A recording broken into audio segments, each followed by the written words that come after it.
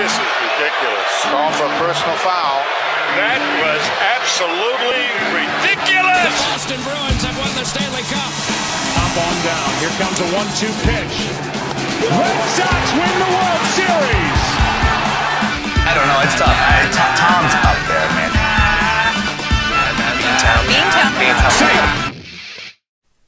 What is going on, everybody? Welcome to episode 7 of the Beantown Takes podcast here. I am Jesse Almeida. I'm a Boston sports fanatic. I'm here with Mike. What's going on, guys? We are back from the game last week. Yep. That was awesome. What did you think of the game? Cold. It was very cold. I agree. It was a good time. Yeah. I was impressed with how they're doing it, and I enjoyed it. All right. Good game. We got a lot to cover because we pushed the podcast back a week. Yep. So you want to go first? I'm going to give you the floor first this week. All right. With the draft coming up, I am predicting that the Patriots will move up to the 8th seed with trade from the Panthers. Okay. And they will select Justin Fields. Nice. Justin Fields, quarterback, Ohio State. That is my prediction for the draft. Yep. That is my hope. However, that is what I believe that they should do, but I also believe that they will probably move back and select some linebacker from Bill Belichick. They're going to select some linebacker from a college we've never heard of. Yep. Or something stupid like that. I would love Justin Fields. Oh, that if they get Justin Fields and move up to the 8th overall pick in the draft and draft Justin Fields, that's a win in my book. But it's only a win if he starts week 1. If Cam Newton somehow... He's going to start week 1. He's going to start week 1. I'm telling you right now. If Cam Newton beats out Justin Fields, then you wasted a draft pick. Well, you wasted a draft pick because you will not make the playoffs if Cam Newton starts any of the 17 games this year. So I don't think it's Guaranteed. gonna be the fact that Cam Newton beats him out for the spot. I think it's just gonna be the fact that that Justin Fields is just gonna run behind Cam Newton for a little bit to get to learn the system or whatever. But I'm telling you, it's still gonna be Cam Newton week number 1. I don't want to see it either, but I just don't see it any other way. And for his development. So let Justin Fields learn the system, learn behind Cam Newton for a little bit, because they kind of both have the same play style, and then go from there. But I love the fact that they're really interested in Justin Fields, and I think that's been the guy for them since day one. I'm glad Mac Jones is going to be moving up to number 3. I am surprised at how much Mike McCorkle-Jones has jumped up. You know that's his name? McCorkle? That's his name. Really? That's his name. That's where he got Mac from. Oh my goodness. So, wow. Yeah, so I would rather not put our franchise somebody with the name McCorkle. I agree. But you know what? It's whatever. Good for him for getting the bag, because he went from being a 4th-round pick this year, maybe a 3rd-round pick, beginning of college football year, to now being the 3rd overall pick. Right. Never heard of a jump that crazy before. Right. So good for him. But yeah, that's my opening take. It's Justin Fields, number 8 to the New England Patriots. All right. So my opening take. Yep. Let's take this off. Oh. They suck, and we're back. No. That's my opening take. I was very impressed with how the team has been going. And especially being there last week, too. Like, I know they lost still. They lost 7-3. You lost in 10 innings. The runners starting at second base, that rule really sucks. It puts your home team to such a disadvantage. I understand that game. They probably still would have lost either way because Mitch Haniger shoved it up your butt there at the end. But they've been beating good competition. They beat the Twins 3 out of 4. The Twins are the worst team in the entire league. Okay, but still, they're a talented roster. They're underachieving right now, so I still view them as a very talented roster. Did you play any of their good pitchers? Yeah, you played Barrios. Didn't you lose to Barrios? No, you won. I don't know about that one. It was a double hit. It was a double hit. It was a double hitter. He's gonna check that for you right now. But you took 3 or 4 from Minnesota. You split with the White Sox. You split with the Blue Jays, and you split with Seattle, right? Yeah, you split with Seattle. Seattle has been hot to start, as they always are, really. The White Sox are a very talented team, too. I mean, you're competing with... They did beat Berrios. They beat Berrios. They beat Maeda. That's their 2 best pitchers right there. Yeah, but they beat them in the 7 innings. Like, all right, Berrios 7-1. Yeah, you're gonna win that game, but 3-2 to Maeda. I don't know. They could pull that one out. Maybe. I don't like the 7-inning rule too. I don't like the 7-inning doubleheader. I don't like the either. 7-inning rules where they don't consider that a legitimate game. Right. Like with Bumgarner there, throwing the no-hitter. Right. And they're gonna say that that's not a legitimate one. I don't know, but yeah, no, you split against some competition that, like, you know, whatever. And then you beat the Mets last night too. That was a nice win for you. Yeah, we'll see what they can do tonight against DeGrom. I feel like they're gonna get absolutely blanked by DeGrom. We got Nick Pivetta tonight. I love this guy. I absolutely love this guy. Like, he's like upper 20s or whatever, and he's trying to get himself back in the league. Like, I like this guy. This guy seems pretty good. It looks like this guy's gonna be a good pickup for them. And this team, I'm telling you, underrated. This team is underrated. Overperforming. You think overperforming? Do you remember Seattle Mariners 2019? #1 team in the league by 5 games. Ended up bottom of the basement that same year. Won on a 50-game losing streak. What talent did they have, though, in 2019, really? Doesn't matter. They started out just as hot. I'm just saying, you got to be, like, I'm not buying in on this team until at least end of May. Because that's going to be legitimate. April is a tough month where a lot of people are still figuring it out.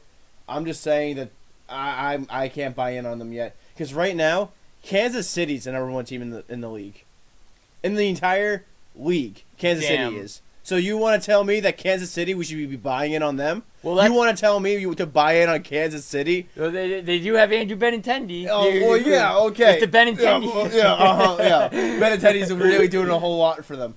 But that's what you're telling me is to buy in on Kansas City? No, get out of here. Get out of here with that. I'm more in the favor of hot starts. That's just how I've always been.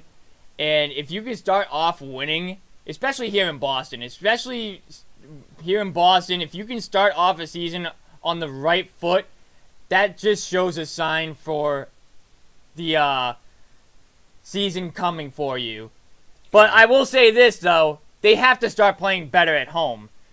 What are they, 8-8 at home? Yep, 500. So they have to play better at home. There's no doubt about that. They have to play better at home. That's my opening take. We're going to start off with the Red Sox and our experience from the game last week. Ladies and gentlemen, the battery for Boston is on. The Red Sox, maybe they're back. Maybe they're back. I don't want to jinx it right away because it's a long season, but I'm, for the love of God, hoping that this team is back. I'm hoping this team is back, and I'm just hoping for this team that they're back. After seeing the games, some of these games last week, it has shown me that this team is back. But you want to see a little bit more from them. I mean, I understand that too, but who knows though? What are your thoughts on them? I'm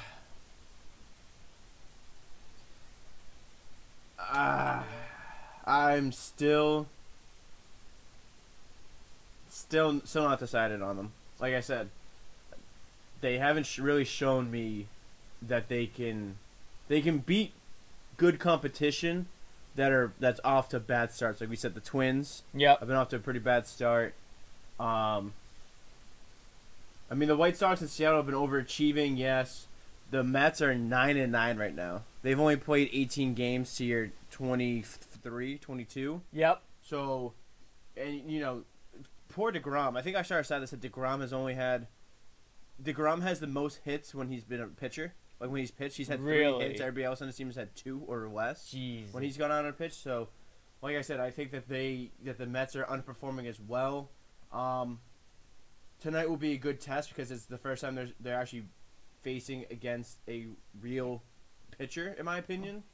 I don't know. Like I said, let's see how it goes into May. But right now they're trending in a good direction. But it's tough. I just like seeing this team have fun again. I just like seeing them enjoy the game of playing baseball, playing until the final out is made, not giving up at all. Like compared to last year was a dumpster fire. You were the dumpster fire of the MLB last year. Yep. And this year this is an entertaining team. Like we got Bogarts, who's now catching on fire. Last week he had, I believe, 3 home runs in like 7 games or whatever. He's starting to catch on fire. JD Martinez has been playing well this year. This whole entire team has been fun to watch. This whole entire team, there's a couple people that I hate, and I will give Garrett Richards credit, even though he sucks and blows. Last night, he pitched good. He pitched good last night against a good lineup. And I'm seeing a lot of things happen this year with this team that did not happen last year. And this team is together for sure, unlike last year. Yep. Like I said, the hitting's there, yeah, for sure. You have, like, Martinez is killing it. Bogarts is catching fire. Devers, he's almost guaranteed a home run every other game, feels like. Kike Hernandez has, gone from being the platoon guy to actually being something, and Verdugo's a good. You mean Enrique? Oh yeah. and Verdugo's is really good. He's showing that he knows what he's talking about. He's very plate disciplined. Oh, I love my guy Verdugo. I just teach me how to Dougie. What are you just gonna do though when everybody starts slumping at the same time? You know what I mean? Like, yeah, everybody's catching fire at the same time, but there's no way they're all gonna be able to sustain this for the entire 152, I think it's this year. I don't think so. It's 162. It's a full season. It's a full season. Yep. Okay, but still, what happens when they start slumping? Yeah, I mean, that's the thing, in my opinion. Like, there's just gonna be times where you are hot, and there are gonna be times where you are not as hot. I should say, hard. You got to be kidding me. But that's just how baseball is. You just got to find a way to work around and come back. But I mean, if that's where I want to see. I want to see this team. Now I feel like I just want to see this team down a little bit and then work their way back up if they can. If they can, I should say, then this team could possibly be making the playoffs. If they can't and they go on like a 9-game skid in a row or whatever, then like you said, I'm not sure this team is there yet. I'm just not sure. But I like what this team has been doing so far. Now we're going to go into the game that we went to last week. What were your thoughts of Fenway from last Thursday? I wish it was that empty all the time. I know, right? As much as it was eerie that there was not a whole lot of people there, it was very, very calming. Also, oh, it was being able to not have to like fight around somebody's head to see the action. Right. It's the lines weren't long. It was we were in and out of the city. It was fun. I'll give it the credit. I think the Fenway staff there is doing an awesome job. I give a lot of credit to this Fenway staff. Absolutely. Yeah. I think they're doing it right, and I like the way that they're doing it. 25% capacity starts May 10th. So that means Fenway Park will be holding about 10,000 people. It's about like doubling 9. What they're doing now. Yeah. Okay. I I still think that'd be just as good. Yeah. Like, it won't be too crazy. You'll still probably won't have to fight anybody because they're probably not gonna sit people like directly behind each other. Right. And you'll because last I saw it, like when I checked it out, it looked like it was 4 rows. Yep. In front to the person in front of you. Yeah. And then like 2 rows and to the right. Right. So probably something where it would be like they're probably staggered a little bit closer to each other, but yep. I'll take that. Like as long as there's someone directly, no fat head and directly in front of me, sounds perfect to me. Absolutely. So let's go game-wise Thursday. All right, sorry guys, we had some technical difficulties there. We had to pause it for a second. So, as I was saying, what were your thoughts on the game, like game-wise at least? That Duncan, former BC kid, kind of a hometown kid. I knew he was from New York, but played at BC. Kid was dealing. I'll give him credit. He only gave up 2 runs, the same as Pivetta, but he seemed like he had a little more control. And then Pivetta was oh my God, dealing this game. He was good. I love this kid. I love Pivetta. And I want to say, too, I'm sorry, because at the beginning of the year, I thought Pivetta should be in the bullpen. I thought he was not cut out to be a starting pitcher for this team, but I'm sorry. He seems good.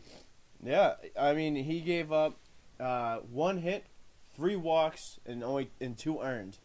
In 6 innings. He gave you a chance to win that game. And that's what these pitchers need to do in order for you to have success.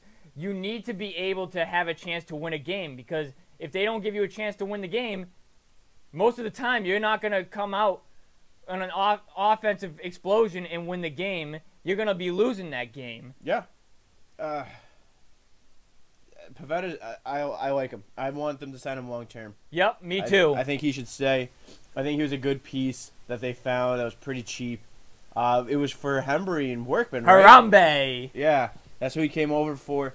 And I think it'd be a shame if they traded, because I think Workman's a pretty decent bullpen guy versus, some of the people you have in your bullpen now. Yep.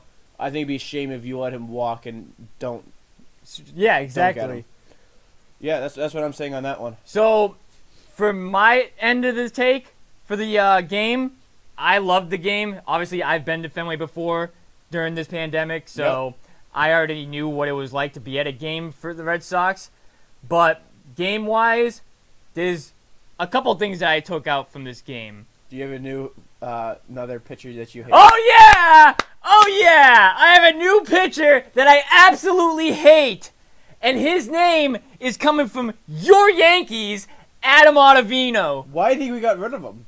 There you go. That's why you got rid of him. The Yankees have always had a pretty good bullpen. Not this year. What happened to this guy? He's a bum. Bum. Certified bum. He looked wild for most of the game. Like, he had no control on his slider and his fastball. He's faced 5 batters.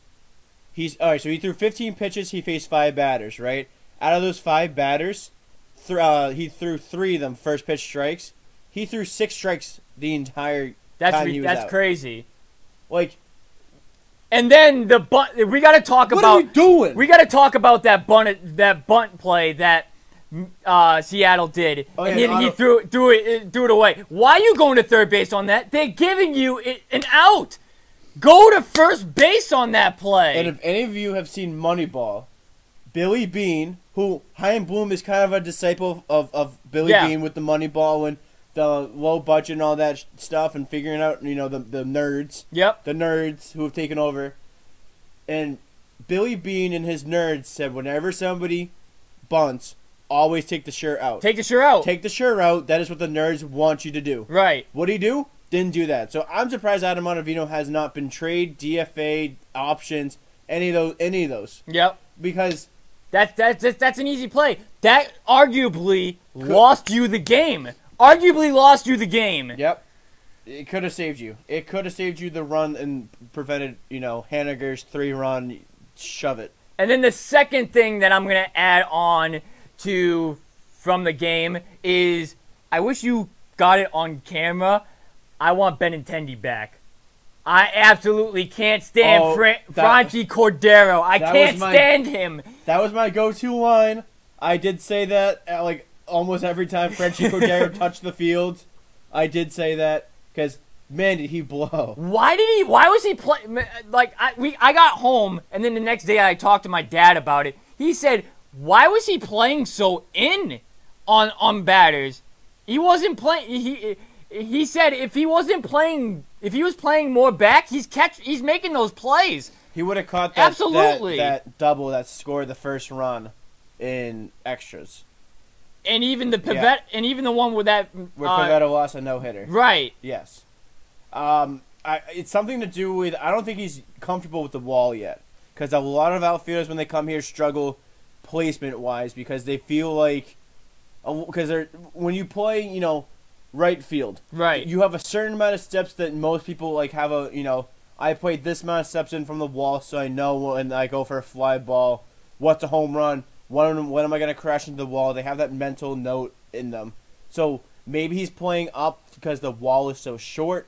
Maybe he's playing up because I understand when the runner on second and you're trying to prevent the scoring, but most of the times you're trying to keep the ball in front of you. Right.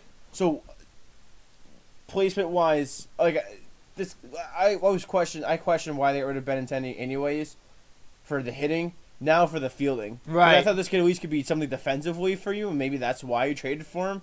But this kid's got nothing going for him. But the only reason why they got him was because he hits with power. And he's not even doing a good job doing that right now. So it's just like, what did you get him for? Because you didn't want to pay Benintendi, I assume. That's the only thing I can think of, unfortunately. I would argue that this is what they should do. Send Franchi Cordero down to Worcester. And they should play Verdugo in left. Nope. Okay. Oh, okay, fine. You can have Hunter Renfroe in left. Renfroe could play left. You could have Kike play center. Yep. And Verdugo play right. And then bring up Michael Chavis. You could. I like Dougie playing center just because I like his speed. I think that kid's got absolute wheels, and nothing will compare to Jackie Bradley, but I think he's a good heir to the throne that Jackie left. Yep. I would keep Dougie in center. I think he has a good arm, too. I would play Marlon Gonzalez in the left. You could do that, too. And you can bring Chavis up, and Chavis can play the outfield. Chavis can play first. Yep. DH, he can play around. But Cordero, he's not a major league player in my eyes. He's just not a major league player. No. I don't think he had more than 10. I don't think he had more than 100 career ABs before he got here. I know. You traded a perennial, borderline all-star, right, in Benintendi, right? Because there's a lot of times you got pretty close in the all-star voting. Yep. Versus a guy who's unproven. Right. What was he, 20? Oh, I'll look it up right now. He's 26. 26, and he's only had... Benintendi's like 26. No, Benintendi's... No, Cordero's 26. I think Benny's like 26, 27, too. No, Benny's young. Benny was a first-round pick, and... My laptop died. Yep. Watch out. Yep. I'm pretty sure because Benintendi was like a 2015 first-round pick. He's pulling it up for you guys right now. He's 26 as well. That's what I thought. Yep. Okay, so they're the same age. So it's not like you got somebody who was younger. You got a Walmart version of... I don't even know who. The only thing is that Cordero... A Walmart version of Willie Mo Pena.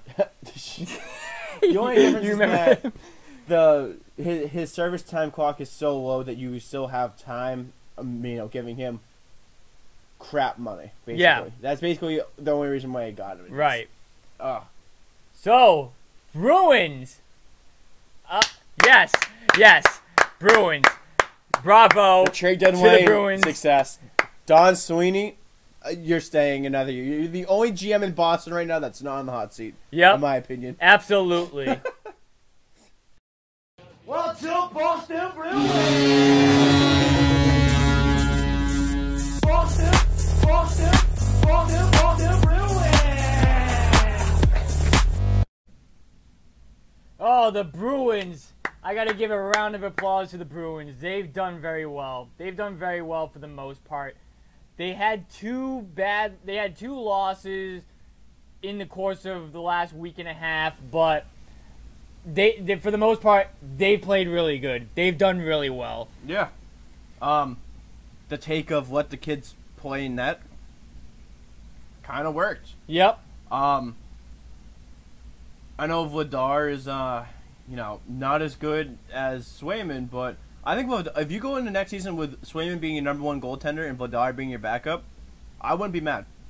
I think, if Rass was staying on a cheap contract, I'd keep him. Yeah, I agree. But if he still wants, $6 more million like he's getting now, he can go shove it, and I'll take the kids and let it ride. Right. Because this Swayman kid, Jesus, has he stood on his head for you? Absolutely. Swayman has been very calm. He just looks poised. And I was watching a Bruins game one of these nights. I think it was the Buffalo 5-1 victory that Swayman played in. Yep. And they made a comparison to him that I really liked. What was it?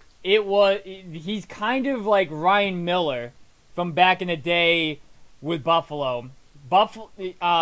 Miller was just poised. He was calm. He didn't let the big moment phase him. And if Swayman can pull out a career like Ryan Miller did, that is a very, very solid goaltender right there. It's the missing piece you needed for the puzzle. Absolutely. Yeah, I mean, even that 1-0 loss that we just had to the Penguins, right? So, that's a very good team. Yep. Very good offensive team. Yes. He only let up one goal. Right. That, if you had, a little bit better, getting out of your own zone, yep, should have been avoided. But that kid stood on his head for you and gave you the chance all the way to the end. I don't know. I still think that you should let the kids ride it out because he's doing awesome. They've won 7 out of the last 9 games. The Bruins have won the last 7 out of the 9 games. I think that this team is going to make the playoffs. I think there's no doubt about that. Right now, the Rangers are right there. That's probably your only threat at this moment to knock you off the playoffs. But this team, since the trade deadline, has been phenomenal. You are 1 point out from third place with the New York Islanders. You are 5 points out from second place against Pittsburgh. And you got a lot of games against the Sabres, who have been eliminated. You have games against the Devils, who have been eliminated. And you're going to face Washington. You're going to face the Islanders, who look like they've already clinched a playoff spot. The Islanders game you might have some trouble with, but that last game against Washington, in Washington, they probably will rest their players, so maybe you can squeak out a win there. I mean, I'd be okay if you get into the 3 spot, because like you said, yep, 1 point behind the Islanders with the game in hand. Yep. And I'm pretty sure the Islanders might be done playing the. I'm gonna open this up another window so I can check it out. Yep. I'm pretty sure the Islanders are done playing the Sabres too, so they have to actually play some actual competition. Yep. But yeah, like you're saying, Ed, because you beat the Penguins in the season series. Yes, you did. You beat them 5-3. So you own the tiebreaker if you tie them in points. Oh, I'm not talking about tying them. I'm just saying if you make the playoffs, right, no matter who you play. Like if you have to play I'd rather play the Penguins first round. Right. Better chance to do something. Me too. And then let the Islanders deal with the Capitals, because maybe the Islanders can squeak them out, and I'd rather play the Islanders than the Capitals. The Islanders have played well against the Capitals this year. So the Islanders have the Rangers, who are playing for a playoff spot, Buffalo, New Jersey, then us. So the Islanders have a pretty weak schedule. Yep. But still, we have a game in hand. I feel confident. Yeah, me too. I feel very confident. Yep. And man, we got to I think we have to give a round of applause to Don Sweeney for getting this guy right here. I think we have to give him a round of applause for taking a risk and it's looking like this is going to be a very, very high reward for Don Sweeney right now. Taylor Hall. Yep. this kid has been great for you since coming over from Buffalo. Absolutely great. 4 goals, 3 assists, 7 points. What's his plus minus? Does it show? 8. So, what more do I really have to say about this kid? I definitely think you sign this kid long term after this year. I would sign him long term, as long as it's nothing that's gonna break your bank. Because you losing Rask this offseason in Halak, you have roughly about $13 million. If you have to tie up $8 million or $7 million to Taylor Hall, I'm not for it. But if Taylor Hall is willing to take another, less money, either long term or a 1-year deal, so he has another prove it year, so he has another big contract, I'd take it. Because I'd rather get another blue liner, in my opinion, in this offseason. I'd rather them sign some, I really wish they got Petrangelo last year. So I think for free agents for the Bruins, it's Rask, Halak. Yep. Taylor Hall. I think Corrali's a free agent, from what I saw. There's a couple other people that I know are free agents. So you're losing a little bit of money here. And honestly, if you have that solid first and second line, and Taylor Hall is on your second line, I mean, the third line, I feel like you have that set already. You'll have that with Richie, Charlie Coyle, and who else? I think Wagner. Then I'm all for it. All right, so coming up, expiring contracts coming up this year. Oh, wow, you got a lot of them. Yeah. All right, so you got Taylor Hall, David Krejci, Tuukka Rask, Brandon Carlo, Halak, Richie, Mike Riley, Sean Corrali, Kevin Miller, Trent Frederick, Camphor. So Nick Ritchie is a restricted free agent. Okay. Yeah. Tenorti. And that's really about the only players that actually play that you would be losing. So let's ask this now. Who would you bring back out of this list? Taylor Hall. Yep. Tuukka Rask in the right contract. Yep. Brandon Carlo for sure. Yep. I think he's been a good defenseman for you. Yep. Nick Ritchie. Yep. Mike Riley, Corrali, Miller, Frederick. Yep. And maybe Camphor if you can't get any other replacements. And that would be it. That's about it. All right. Well, yep. I gotta agree with that. I'm gonna go to what we have for the entire league. Ovechkin, Getzlaf, Patrick Lane with Columbus, Zetterberg. Oh wow, he's 40. Wow, he's an old guy. Yeah. Brandon Saad, left winger, 28. Trying to think of who else. There's some. Oh, you can bring back Dougie Hamilton. I think it'd be very funny if you ever do go and Dougie got the 2 Dougies. Oh man, yeah, that would be hilarious. Dueling Dougies. Yep. I think there's a lot of good players out there. Foligno, do something. They got the cap. They're gonna have the cap space. Yeah, might as well make a splash. Right. So, I think the door's wide open for this team. To be honest with you, I mean, I definitely think Taylor Hall should be a guy that they should definitely want to bring back next year. Yes. That's definitely I think that would be where I start in free agency, trying to get him back. Yep. And then go from there. Yeah. Because his numbers, produced numbers that he has with the Bruins right now has been insane. This has been the best I've seen him play in a while. It's probably the best he's played since 2014 maybe. Yep. So that's what I'm looking at right now. Get some good players. Get some good young players. Yep. Bring in a veteran. Yep. But those are who I'm bringing back. I wouldn't, Halak can go. I wouldn't bring back Rask unless it was the right contract. Right. I like Richie. I like Corrali. I like Miller and Carlo. Yep.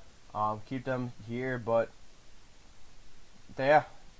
Yep. That's what I'm saying. I think that there's an opportunity to get the right people to make this run last. But I would not bring back Krejci. Unless Krejci's going to take like $1 million contract and not another $8 million. Right. Yep. That's ridiculous. So, Yep. yeah. All right. So that was pretty much quick for the Bruins. I mean, they've been playing good, so like we don't really have that much. I mean, we have a lot of good things to say about them. Yeah. But in between the last two podcasts, we were actually making a joke about how it was hard for us to talk about, the Bruins and Celtics, because they actually were playing really well. Well, Celtics.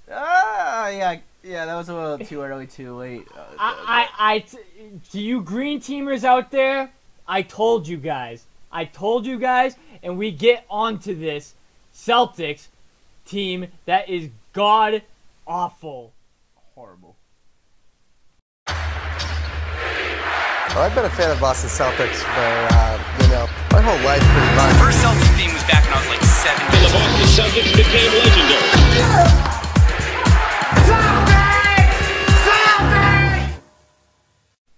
Alright, so guys, I hate to say that I told you guys so, but I told you so. I told you guys, even though they were on a 6-game winning streak, or however long that winning streak was, it was too early to say that this team is back. And honestly, they won the games that you and I wanted them to win from our last podcast, but man, after that, they're right back to what they were before. They did, yeah. No, they beat the teams that we wanted them to beat. Yep. And then as soon as they were done playing those teams, they sucked again. Yep. Absolutely sucked. Where's Kendrick Perkins? I need Perk again. I need Perk again. Yep. Where's Perkins? Where's Paul Pierce? Where's somebody? Because Oh, Paul Pierce got fired. oh yeah, that's true. Paul Pierce got fired, but like he can come back on NBC Boston for. Yeah. But I need somebody. And there was 2 games that I was like, man, I want to go look at some Celtics tickets right now. This was one of the games here. Oh my God, absolute beauty of a game. This was a great game by the Celtics. And honestly, this game was better than Jason Tatum's 51-point game that he had against the Minnesota Timberwolves. Like, this was, like, he beat a legitimate team, like a legitimate playoff contending team. Steph Curry, I just want to say before I continue, Steph Curry, this guy is not human at all. This guy is absolutely not human. He is from a different planet. He's on a different breed. He is a once-in-a-lifetime player. But Tatum and the Celtics showed up for this game, and they played well this game. Yeah, it seemed like Tatum had an answer every time Curry did something. Like, it was like, oh, anything you can do, I can do better. Yep. Kind of a deal. Obviously, you can't shoot the deep three like Curry can, but Right.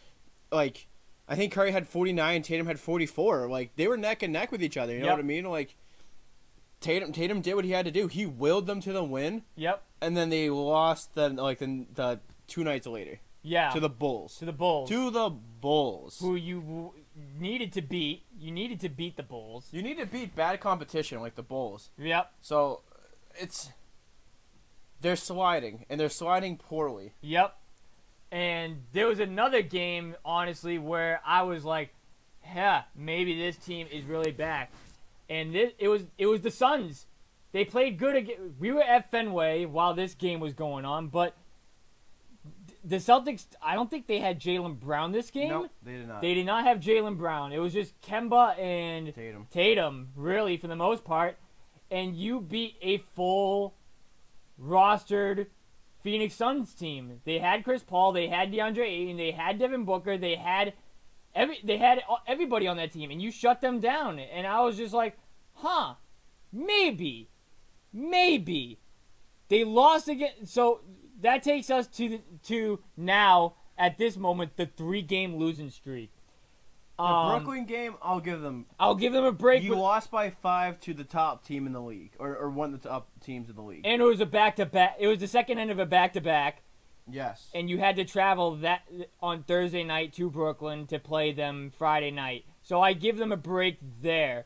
And Tatum had 38. I'm seeing, so he played. Yeah, he still dropped buckets. So like. And he still played good. So even there, yes, and Brooklyn had no Harden and no Kevin Durant that game, but still they had Blake Griffin, They had DeAndre Jordan. They still had Kyrie. They still had Kyrie. They had half of their pieces. So I mean, I gave them a break for that. But Charlotte, you lose by 21 to Charlotte. You got destroyed by Charlotte. You got pants by Charlotte. Oh my God! I don't even want to see what their shooting was like that game. Well, I can tell you right now, looking from because it gives you the points, the assists, and the rebounds leader. Yep. The big three played. Yep, I know they did. Brown, Tatum, Walker played. But that's what I mean. Like that, there should have been no excuse for that. I hate to ask you, but yeah, we have to see the box score for this game. Alrighty, Jason Tatum, 6 for 16. 1 for 5 from 3 for a whopping 19 points. Minus 28. He was a minus 28 on the court.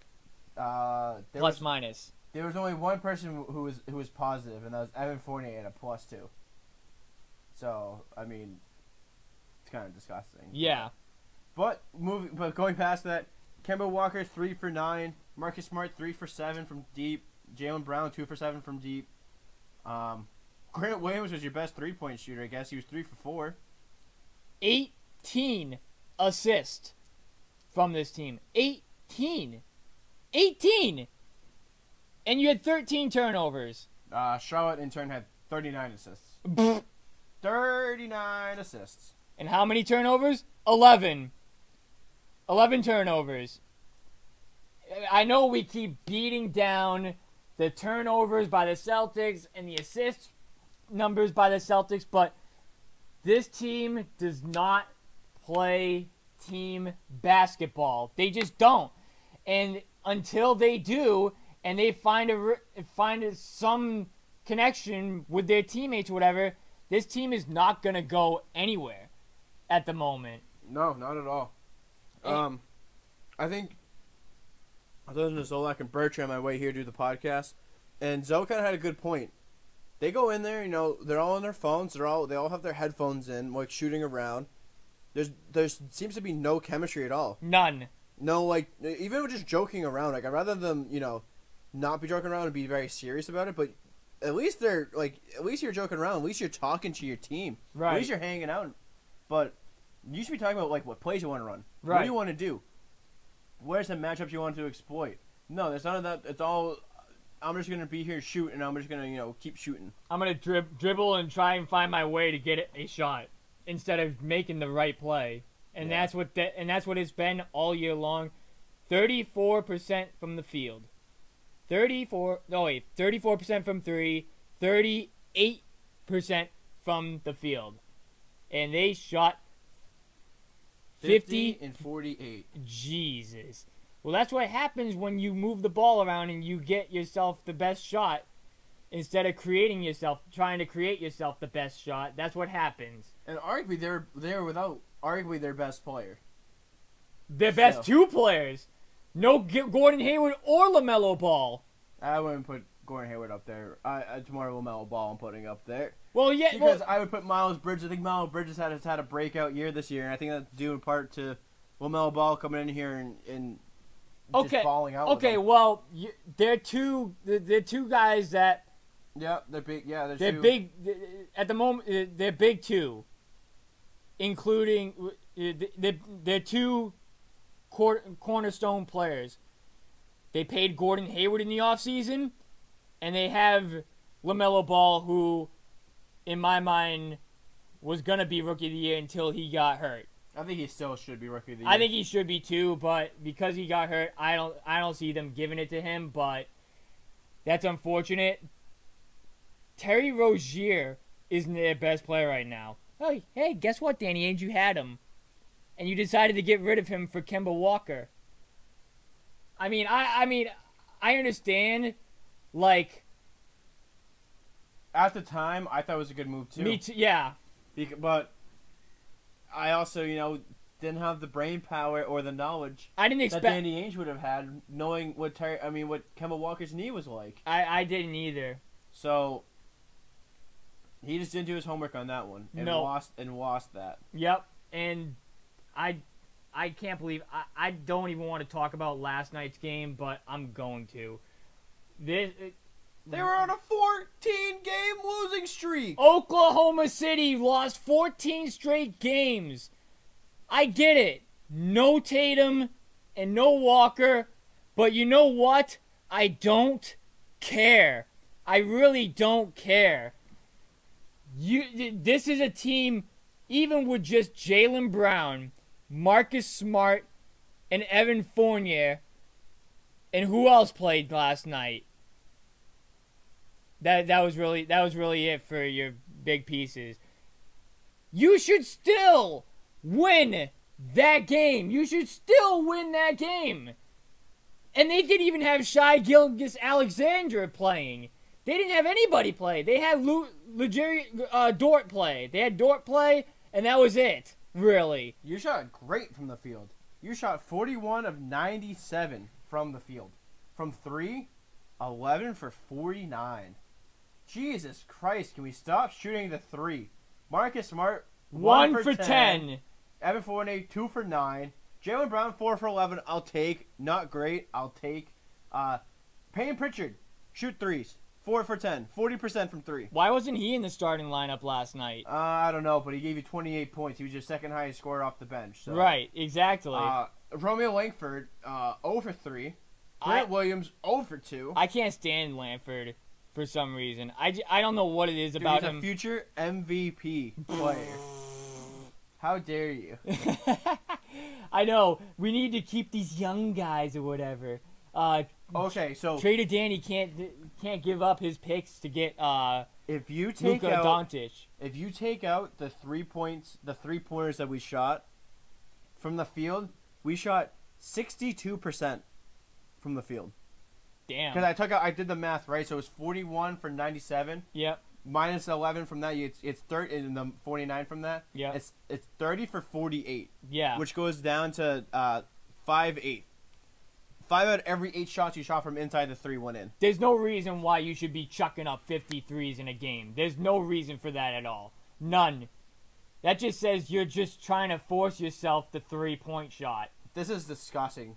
So, the Thunder had 27 turnovers. Right. And you only had 14. But they turned the ball over 2 times as much as you did. And you still, they outboarded you. They out-assisted you. Disgusting. They absolutely outplayed you. They wanted it more, and you had nothing to say about it. And this is why we've been on here saying, this guy's on the clock. This guy's on the clock. Danny's on the clock.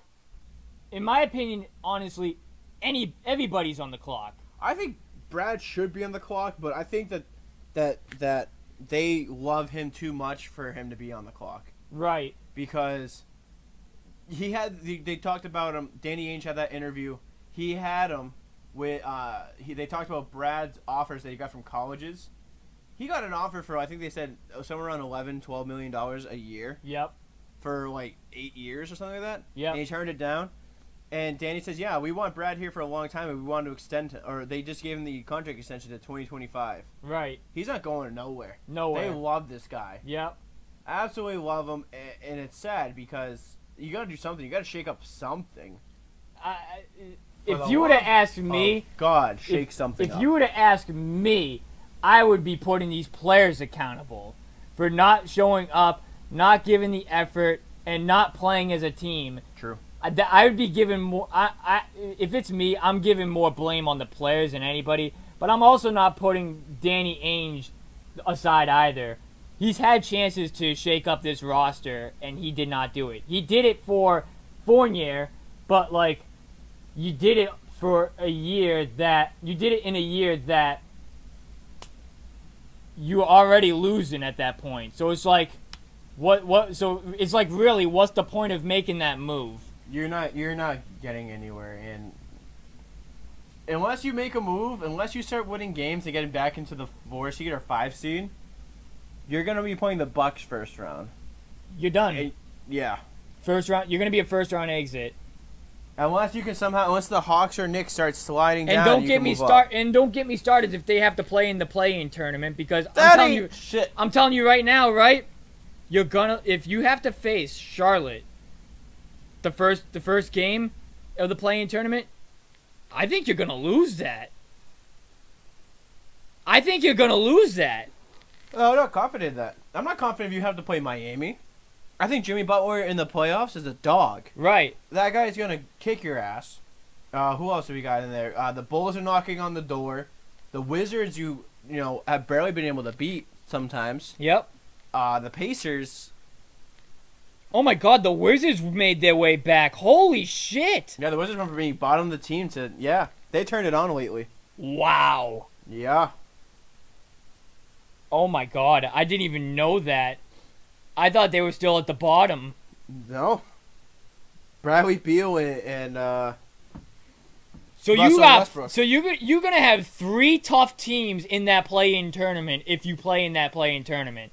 You're gonna have the Wizards. You're gonna have the Pacers, who we all know they for some reason, even though like their record doesn't say it right now, for some reason they play out of their butts. And you got Charlotte, who's looked great this year. So the Wizards have won 10 of their last 12. Wow. They Good have for them, though. still left to play. They have Cleveland, they have Dallas, they have Indiana, they have Toronto, they have Indiana, the Hawks twice, Cleveland, and Charlotte. Okay. They still have the Lakers and Milwaukee, but I'm talking like those are still tough teams to play. Yep. But they still play crappy teams down the stretch. Right. They have a chance to solidify being in that 10 spot. Yep. And once they get in, Brody and Beal could do something against you. So I'd be careful. You might not be able to last the whole long. So what do you think they get to in the playoffs? Like, where right now on how they looked, where do you think is their cutoff? For what do you mean? So how long do you think they're gonna last In the playoffs? they're gonna be either in the play-in tournament or If they make the playoffs and don't do the play-in tournament, I give them 5 games. I think they're gonna win 1 game. okay.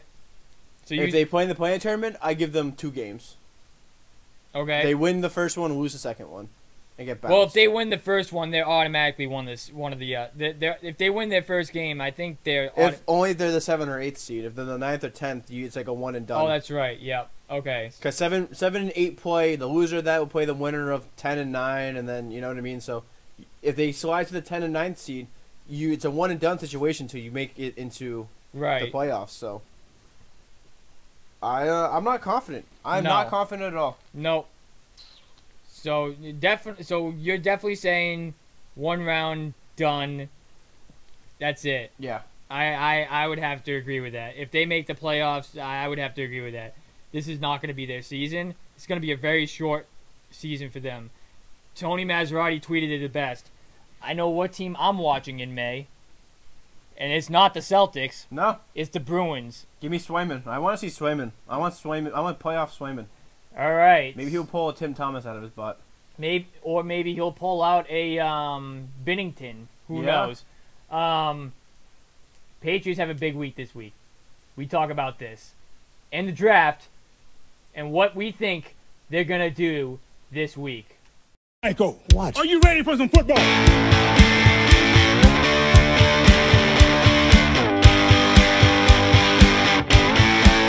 love the Patriots.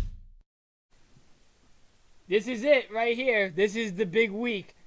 NFL draft. We've been hyping it up all month long.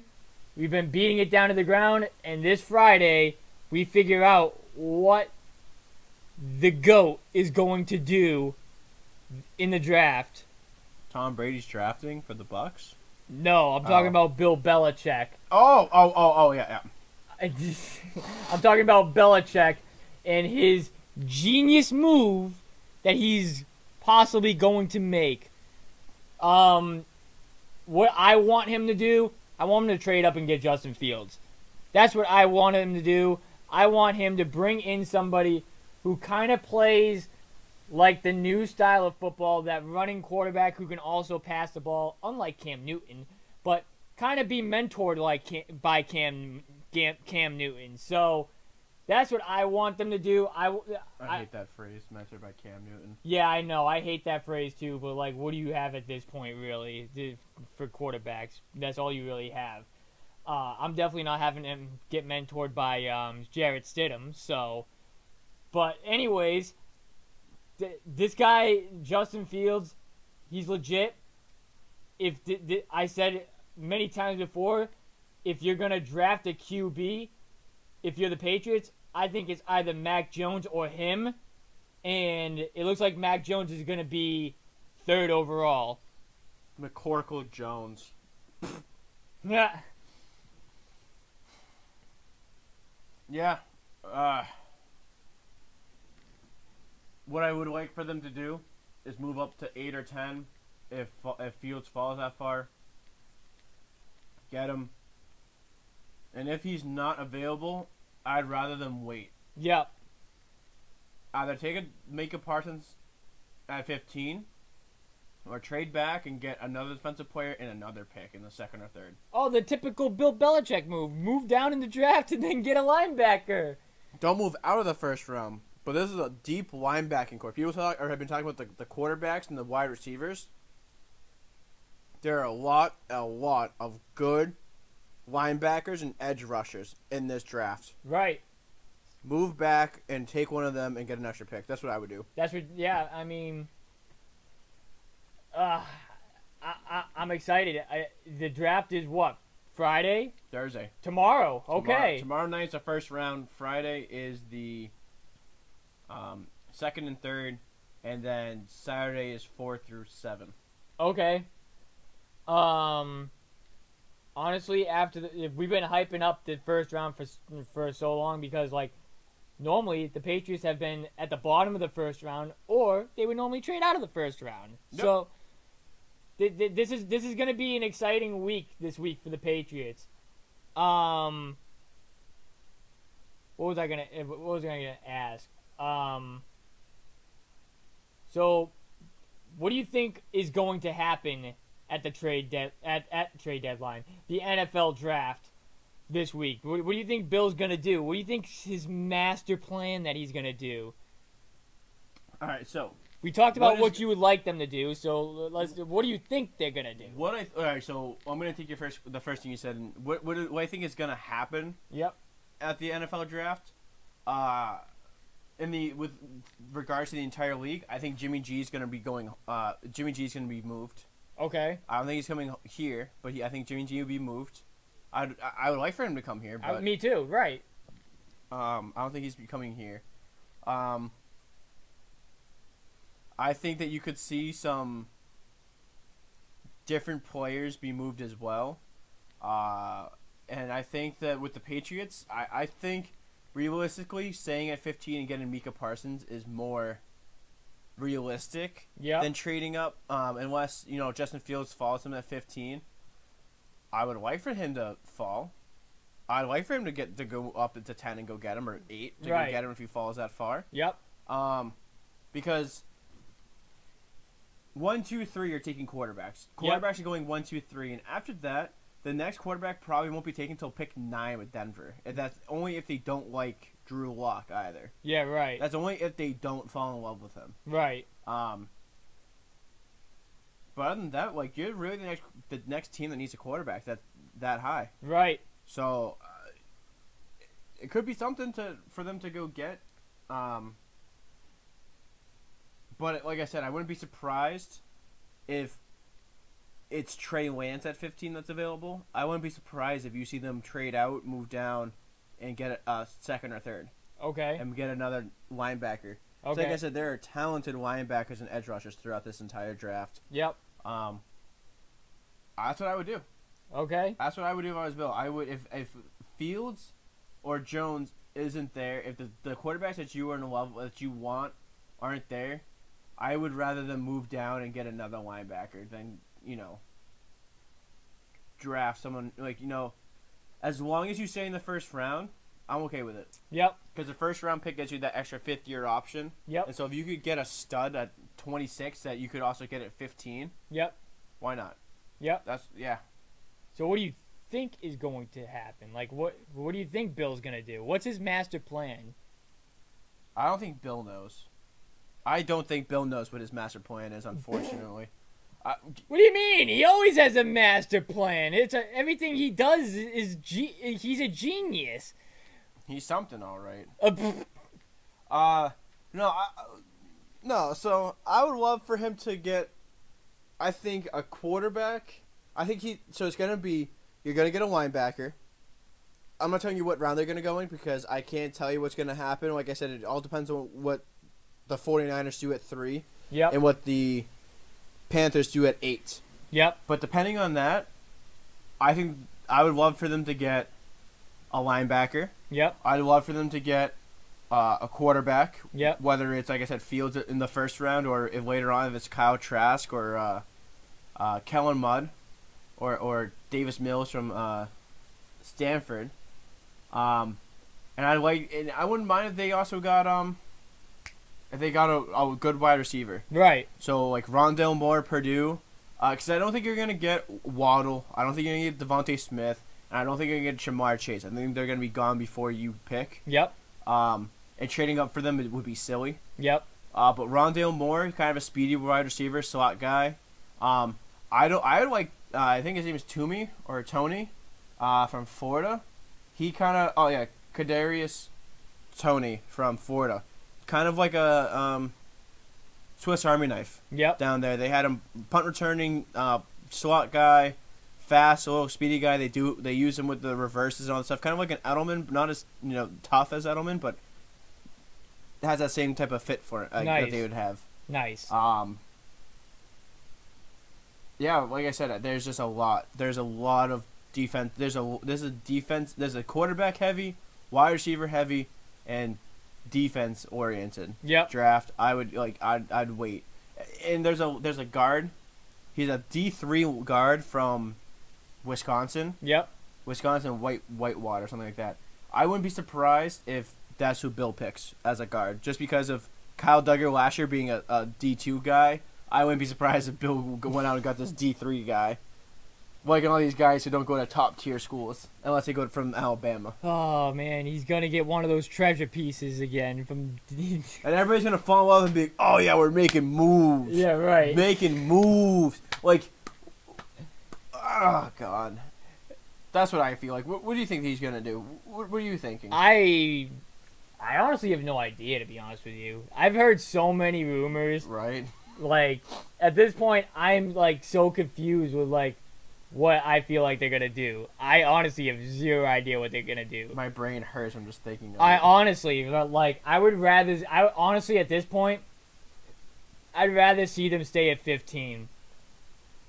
But if you can, the only way I would trade up, is if that quarterback is there that you want. And for me, that's either Mac Jones or Justin Fields. Yeah. Would you have him consider drafting Trey Lance? Trey Lance to me, I feel like Trey Lance's body fits the mold of Cam Newton. Yep. I think he has the big arm. Yep. My comparison for Trey Lance is gonna be Carson Wentz. Okay. Went to the same school. Yep. Same system. The 1A or like that. In between D1, D2 school.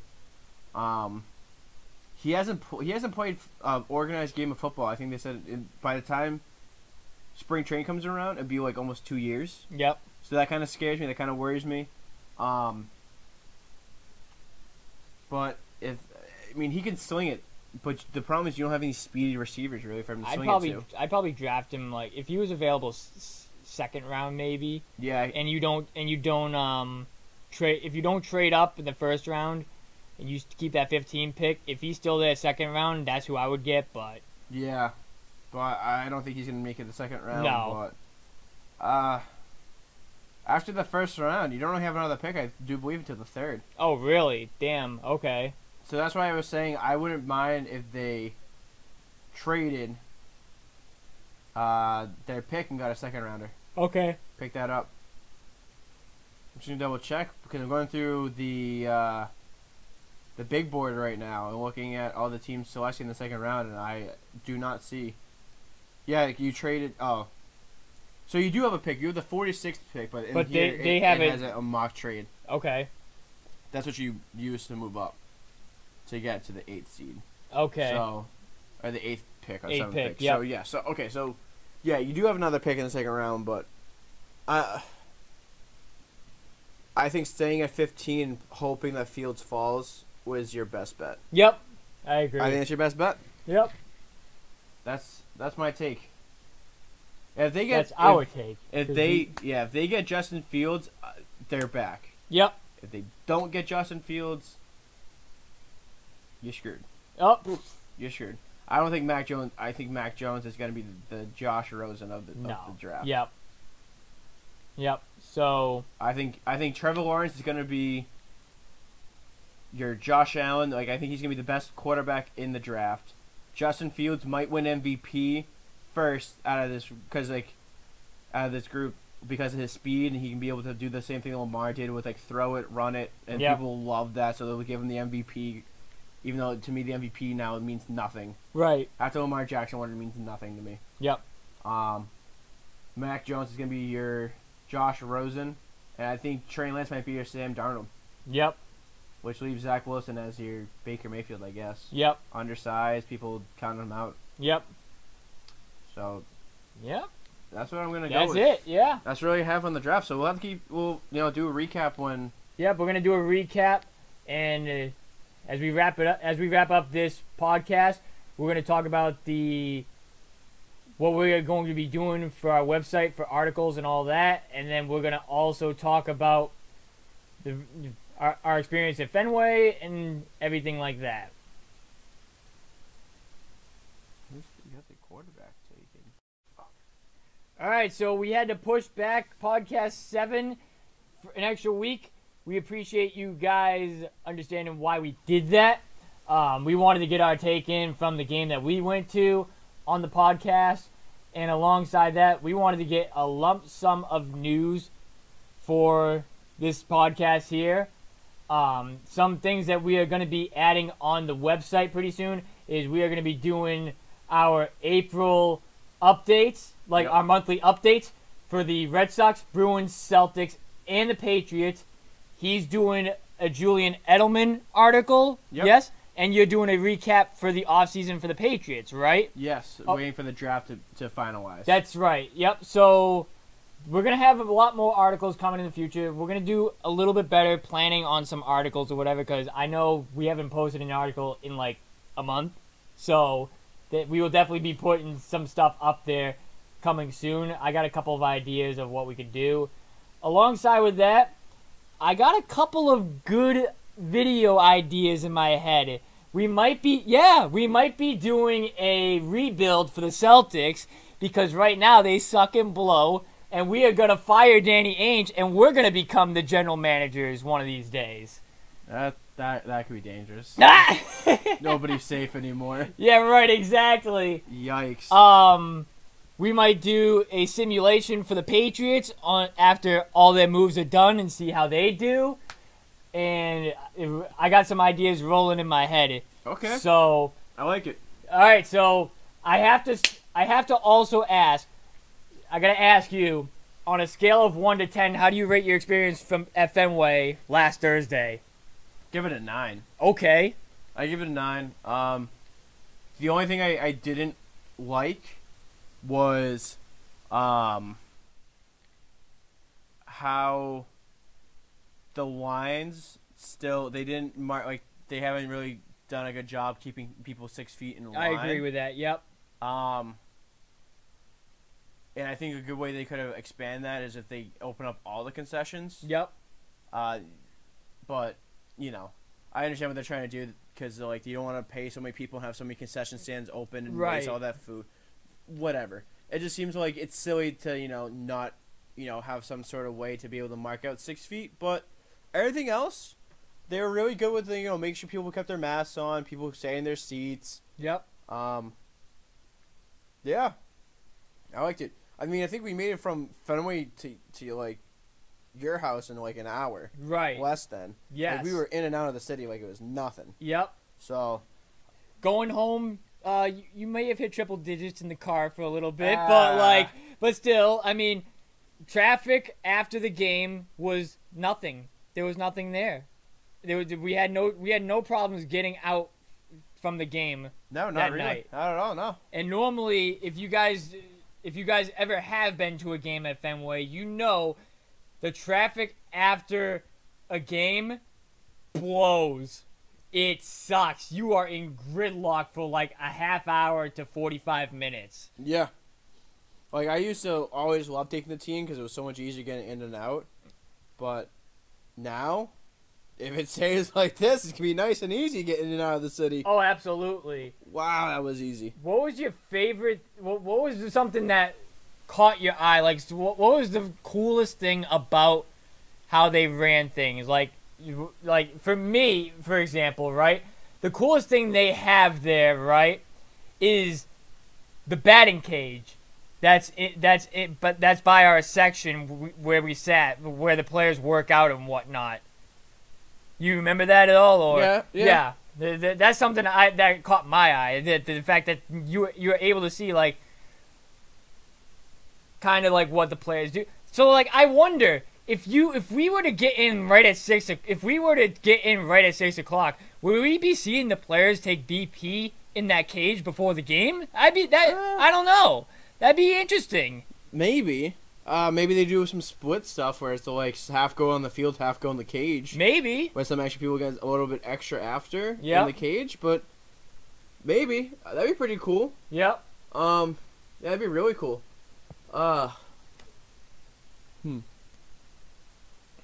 I still got to go back to. I like how they do the seating. Yeah. I like how it's Me too. spread out and it feels like you're close enough to somebody where you can still have that good old banter with another fan. Yep. But you're far enough away that you don't feel like you don't feel too close right now, which is Right. good. It's Yep. good for right now. And I like once we get some more people vaccinated and safer, I love for it to get a little bit more crowded because like I feel like when I was heckling Ottavino, I was the only one heckling him. Right. I wish there was more people that joined. I wish I had more people. You were heckling Ottavino. You were heckling Franchi. Yep. I was heckling them all. And Hernandez, like, I wish I had more people there to heckle with. Yep. It'd be more fun, but oh god, it's gonna be great when there's more people. Absolutely. I have to go back. To the Celtics. Like, I still can't believe people believed in this team after that 6-game winning streak. I can't believe it. You believed it. You were like, maybe they're back. Yeah, because they beat real competition. I thought they were back, and then they lost to some jokes. And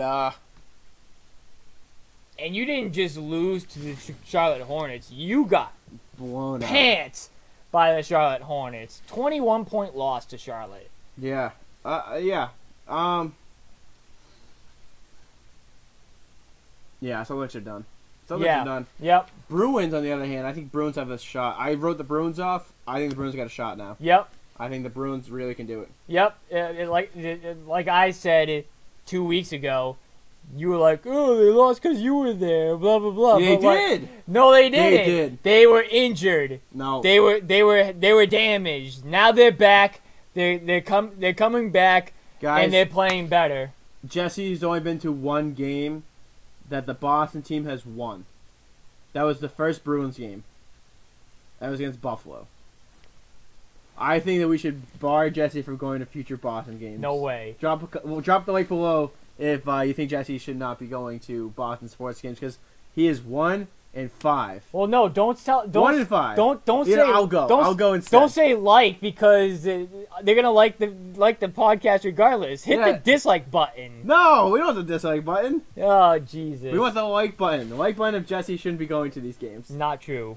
Yeah, not even if you guys didn't want me to go to games, too bad. I'm still going to games. Oh, get out of here. But I love going to games too much to be like, Boo. But Boo. do you have anything else to say, like, to wrap up this podcast, or?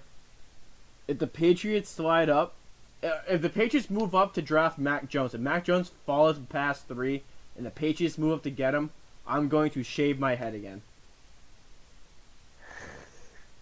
If the Patriots end up with Mac Jones as their QB1 after the draft, I'm going to shave my head. Or Justin Fields? No, Justin Fields is okay. Okay. But if it's Mike McCorkle Jones, oh geez, shave him the head. Oh my God. I do not believe with somebody with the last name McCorkle. Oh God. Yep, clip it, ship it. Yeah.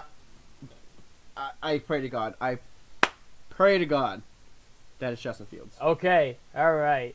So thank you guys for watching this podcast. I hope you guys enjoyed this podcast. If you did, leave a like down below. Don't leave a like if you guys don't want me to go to Boston games. Leave a like if you guys enjoyed this podcast. Or leave a like for both. It's okay. No. Leave a like, leave a comment, and tell us, like, you know, some ideas that you guys want to see too.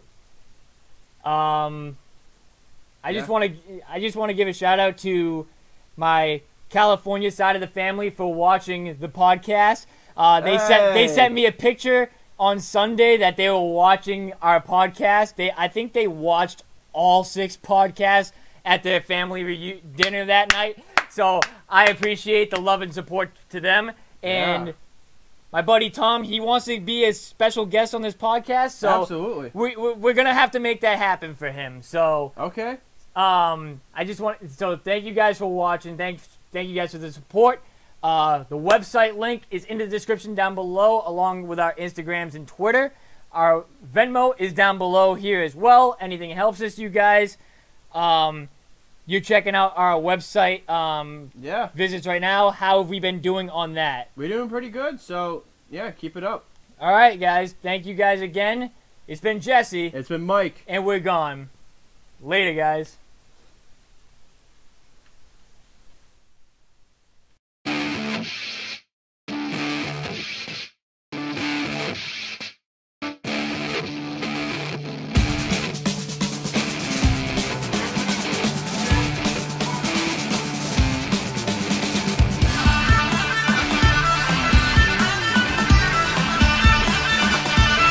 Beantown. Beantown. Beantown.